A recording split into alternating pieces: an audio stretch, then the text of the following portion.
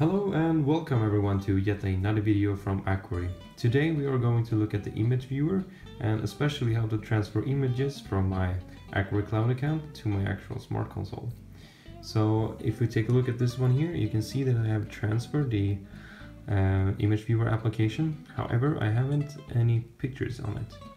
So the first thing we will do is to get on our computer and we need to log into our Aqwary Cloud account. So let's go ahead and go to aqwarycloud.com, and from here now I will go and log in with my credentials. I'll click the login button over here and log in.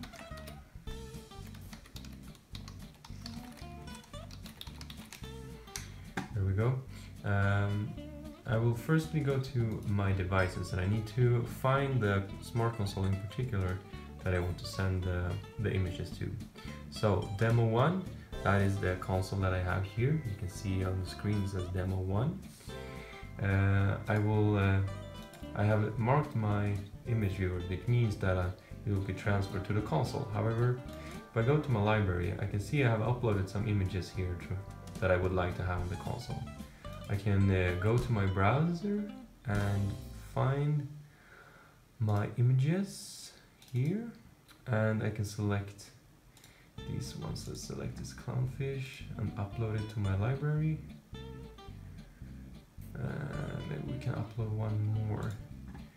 So let's take these divers over here as well, and I click upload.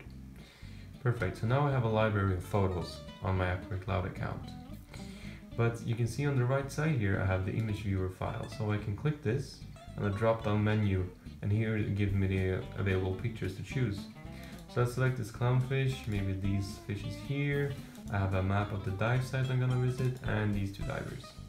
Now great, so I made my selection here and I save the configuration.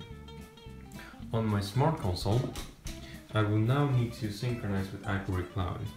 So I go on the Aqwary Cloud icon right here and I press up.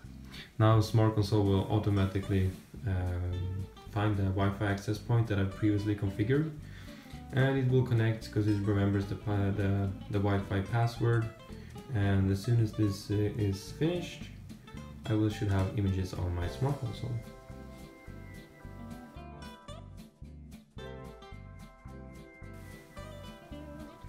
Alright, perfect. So now the images has been downloaded to the console.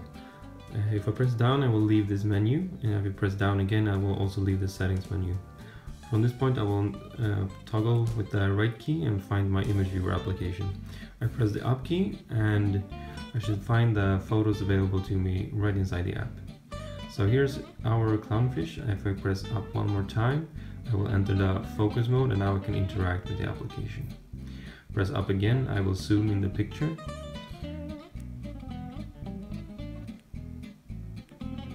And left and right key here is just to switch between different available photos for me. So that is how you will transfer images to your Smart Console. Thank you again for watching the videos, and please stay tuned for more videos. And if you want to know how to get apps transferred to your console, there is a video of that as well in our YouTube channel. So thank you and see you soon.